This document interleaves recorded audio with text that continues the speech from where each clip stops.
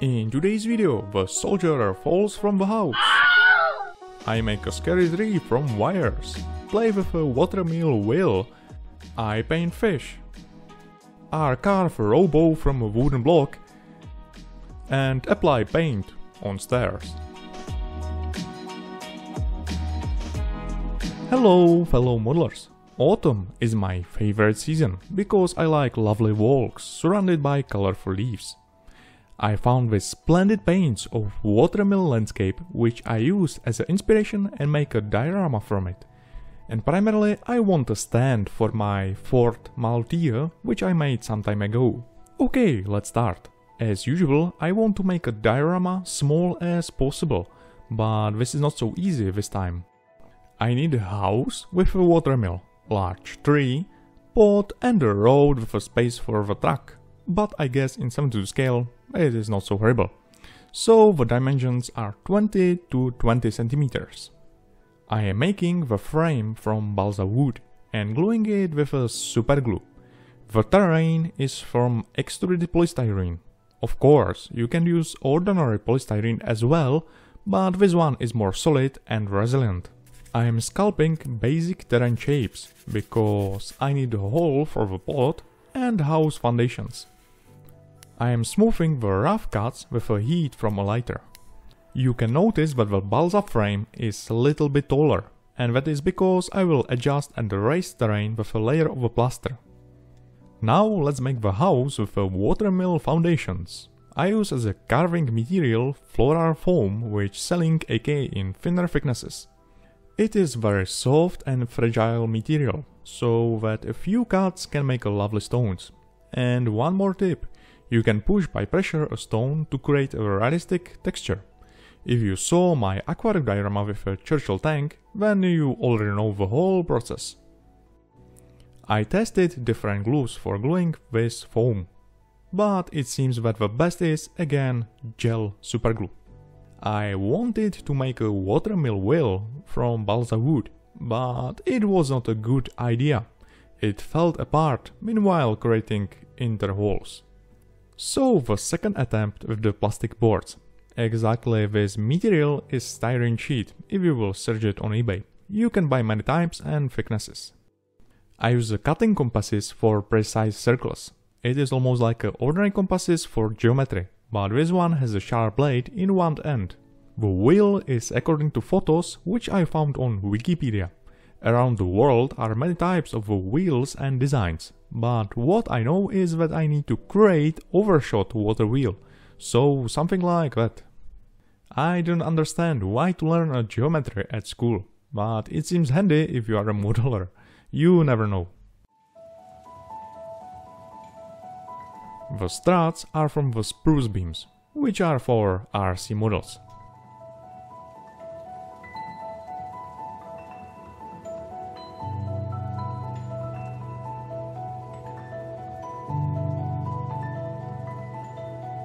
Okay, it looks nice, and if you have it, make one more.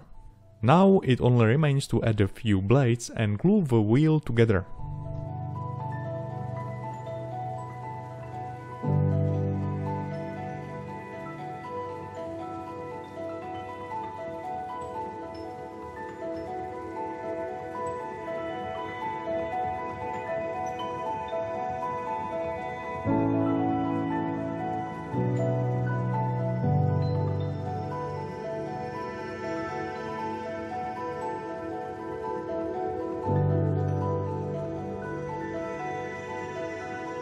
The house is not a complete scratch build. I have from mini art kit a lot of valuable parts. I use the plastic doors, windows, roof and chimney for Santa Claus.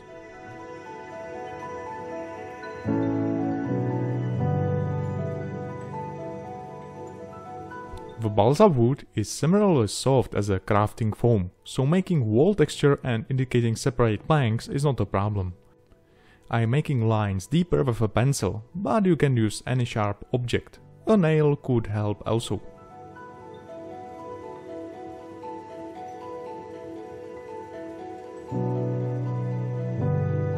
I thought that the roof would be easy, but it wasn't. The house is according to the base in angle. and also the roof, so make it symmetrical and correct is tricky. Therefore I created the roof truss, which works like a guide for the orientation. And this grey foam is only a template. The orange plastic boards with a texture are again from the mini art kit. You can buy styrene boards with a texture separately. They are primarily for architectural models and have many types.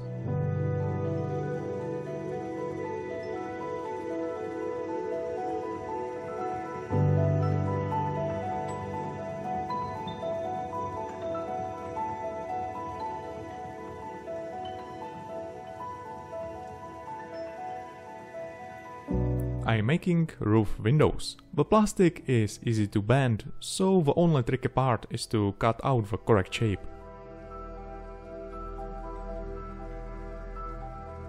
It remains to add a few lovely details, and then paint the whole house. But first I need to finish the terrain shapes. I have a favorite mixture for the ground. It contains plaster, sawdust, water and PVA glue. The PVA glue makes the whole mixture stronger.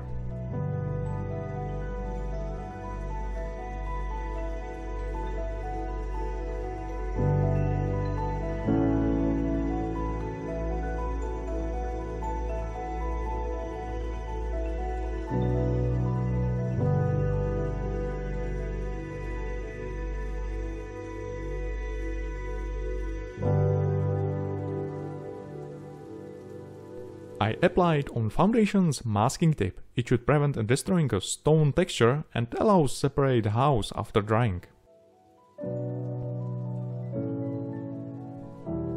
If you are painstaking, you can make entire house interior, but the scene and story are not important inside, so I cover the walls with a balsa wood.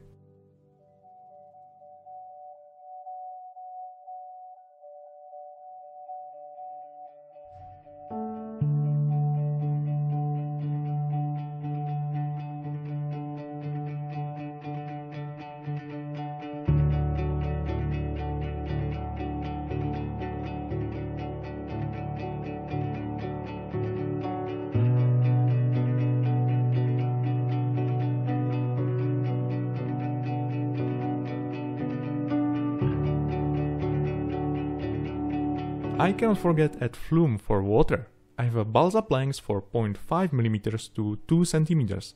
As you can see, you can make from this material a lot of details. I use it for all wooden textures, because the best imitation of wood is wood. It remains to paint it and add water, but it looks already cute.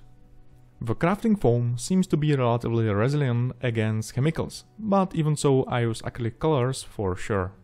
I am pouring into the gaps soft sand and fixing it with a matte effect PVA glue. Some PVA glues are gloss after drying, so be careful about this.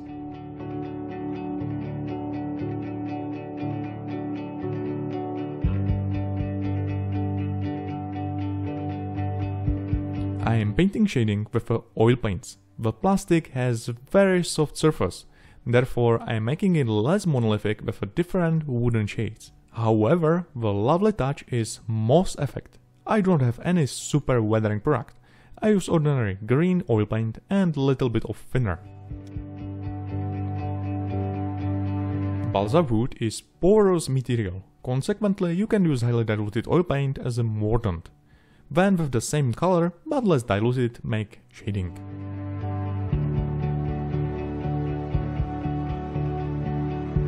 The painting roof is again about color modulation. I unify the surface with an orange shade and then randomly paint roof tiles with acrylic paints and different shades.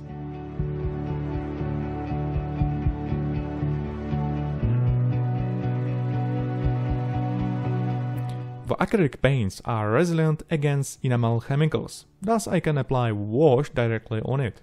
The dark wash flows into the gaps and makes excellent contours. Also, you can use it as a color filter. The orange is lovely, but it looks uniform. I think some different colors can change this feel. So the moss is again a good trick how to make a decent weathering.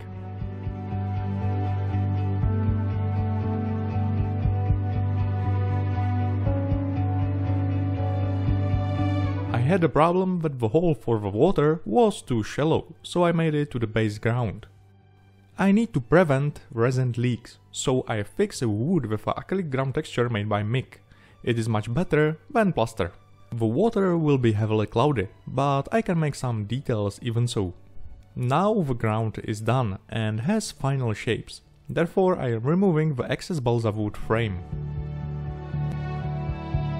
Do not forget to fix stones and gravel with a PVA glue. When the ground is still wet, you can add some vegetation from dry moss.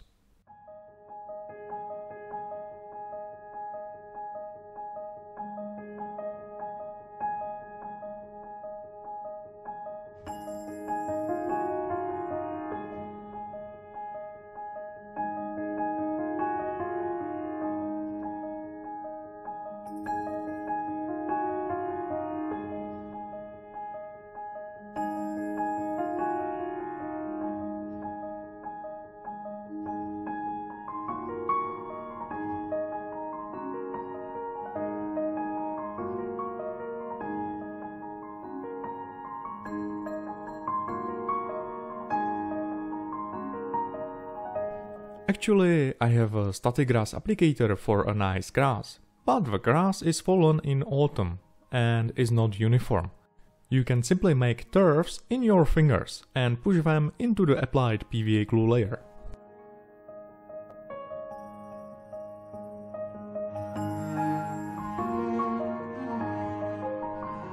I promised a rowboat from a wooden block. I could easily download a 3D model and print it. But why not to make it old school and from scratch? I need to draw a basic shape. It is only for obtaining symmetry. After a few minutes of sanding with a nail file, I have a hull.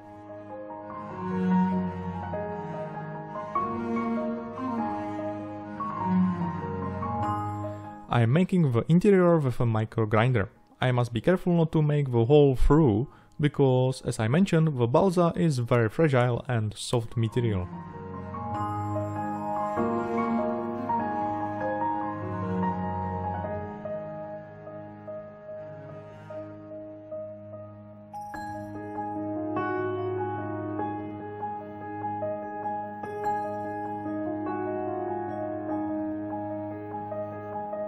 In my opinion, the hole for the water looks quite dull. I need some nice details. I think a small pier could be a nice touch. I use for this purpose ordinary skewer and balsa planks.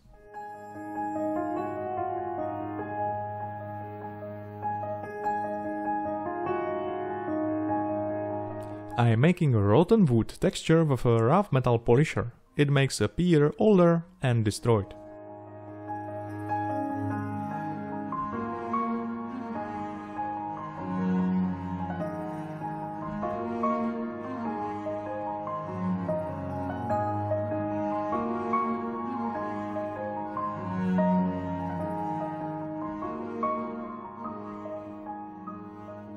I decided that the boat would be partly underwater, so I fixed it with a superglue. It is a little bit overkill for the scale, but you mentioned this in my sunk KV2 diorama. You wrote me that I could add some fish to the water. Your wish is my command. It is essential to add a fin support from clear plastic if you want a fish in different water levels. I learned from my mistakes, and therefore I improve my support for the resin water. So how to do it? I am making a frame from balsa wood, which is easy to fix with a pins. The magic stuff which prevents sticking resin to the frame is ordinary packaging tape. Beauty in simplicity. The last step is to prevent leaks. So do not forget to fix the frame with a clear varnish or modeling water. I use for this example Vallejo still water. The resin for water is Epox G200. It dries very slow, but you can apply a thick layer without a strong exothermic reaction. I highly recommend only one layer, because if you apply more layers, then you can see them from the side. The crucial is to mix two components properly. The drying time of the resin is 3 or 5 days, depending on the room temperature, so you have a lot of time. The pot is not usually clean as a mountain river, so adding a dry pigment to make it cloudy is good. And mix all properly again. The pouring is my favorite part.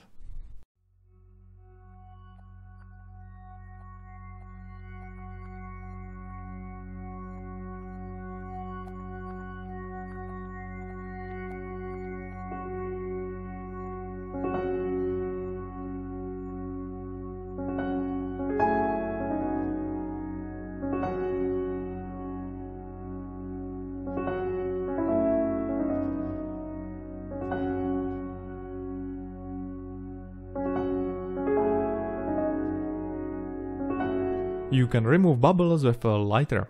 I know this trick from Luke Town, so thanks mate. The moment of truth will be possible to separate the support frame. Yes, what a relief.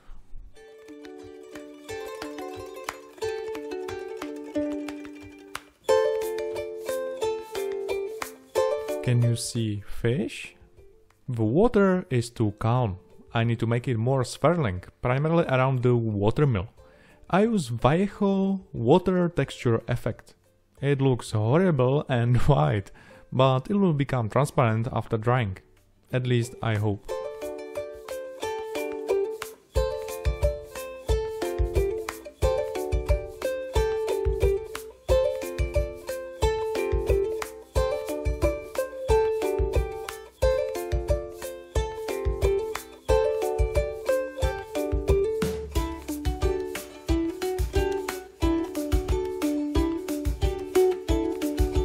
I am making small waves with air from an airbrush.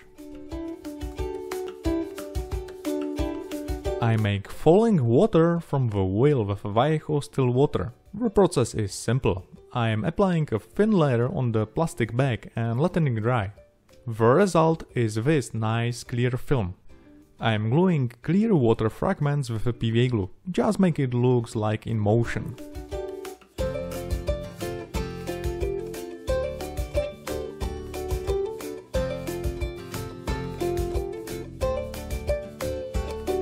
It looks horrible now, but it will be okay after drying. Okay, let's finish the shore of a pot. Again, the key to the details is vegetation diversity. You can start with some larger static grass turfs.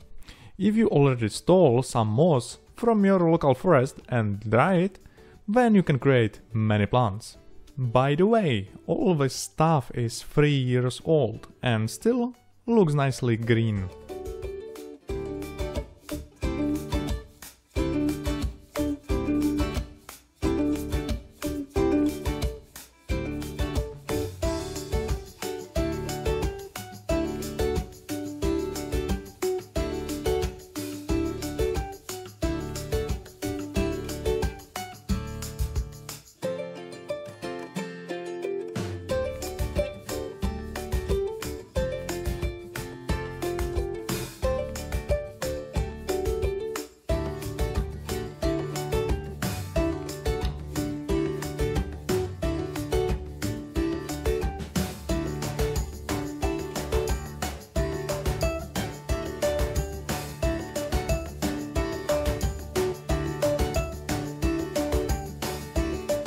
You can nowadays buy many products for your diorama vegetation to make it even more exciting and realistic.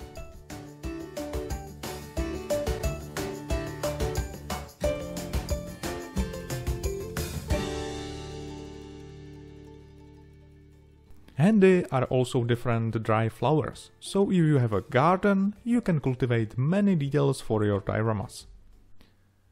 So, I have a house, road, pot and some vegetation, but the most significant element is still missing, and that object is tree. I must create a complex tree trunk, and for this I found a good technique from wires. I am making a wire bundle and then entangle and unwind different branches. Good is again found some pictures of the real trees.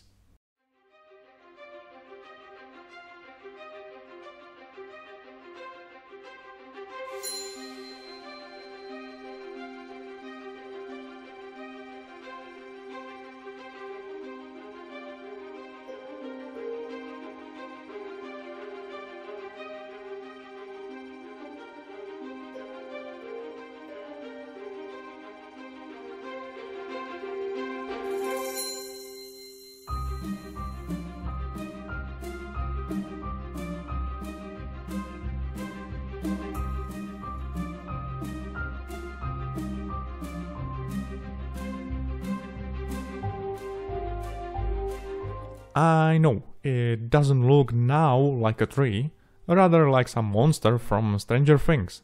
But give me a few minutes, it will be better. I hope. If you need a more realistic result, then it is good to cover wires with a putty.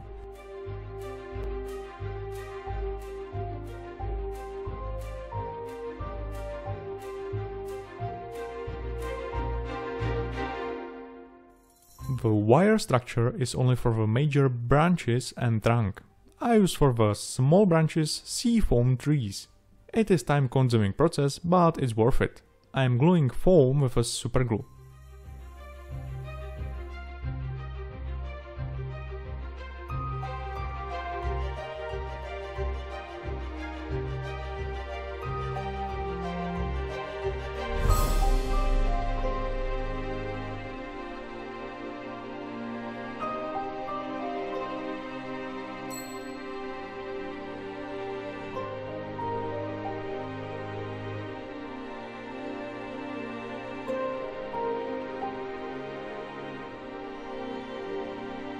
I know, it looks like a giant tree model, but is only 14 centimeters tall.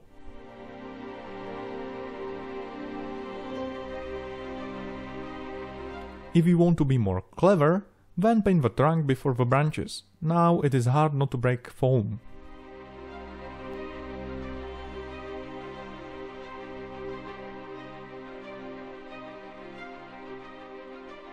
Okay.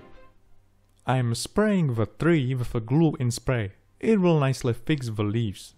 I have small leaves for railroad models and made by Noch. I think they are great for our 70 scale models.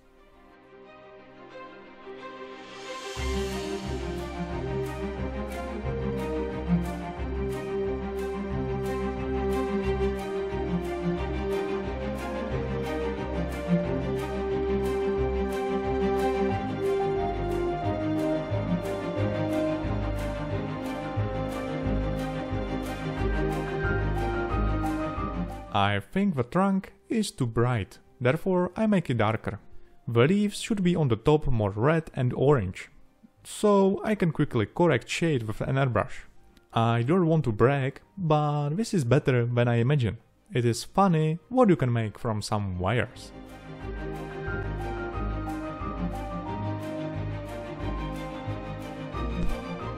As you can see, the tree changes the whole feeling of a diorama. Now let's make some final details. In the water should be a lot of fallen accumulated leaves from a tree. I am fixing the leaves with still water.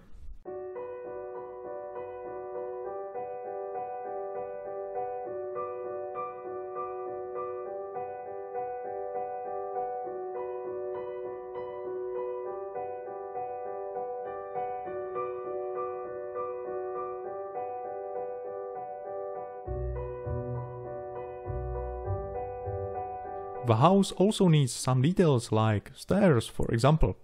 I am making them entirely from scratch and the used material is again balsa wood.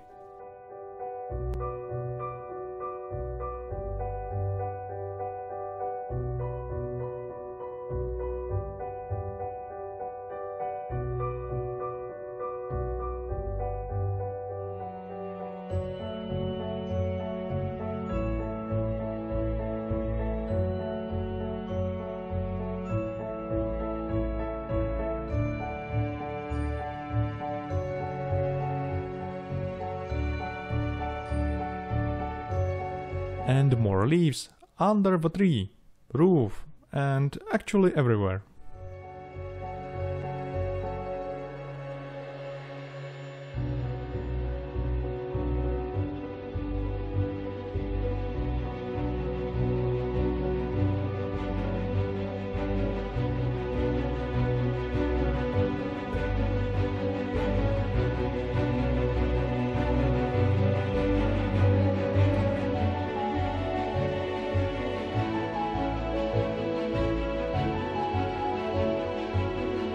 The last but not least detail are figures. They bring more life to the whole scenery and they carry a story.